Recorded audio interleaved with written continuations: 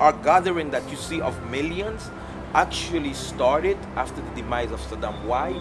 Because the Shias have been oppressed throughout centuries. They have been oppressed. And in the time of Saddam, if anyone was found walking towards the Imam, they would be killed. And many scholars were killed through that. So the Shias, they saw that opportunity now of, now we are free. And now we are able to go to our Imam free.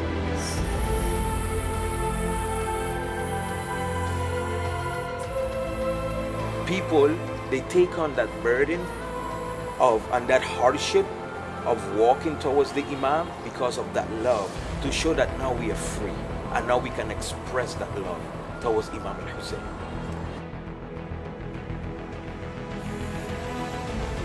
This is something of divine phenomena that's happening, and it is not for Muslims, it is not for Shias, it is not just for these people, it is for everyone in the world.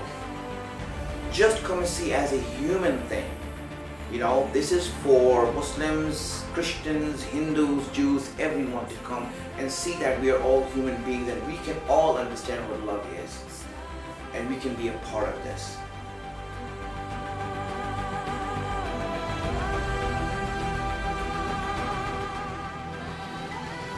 Wherever there is oppression, wherever there is injustice, he is for it.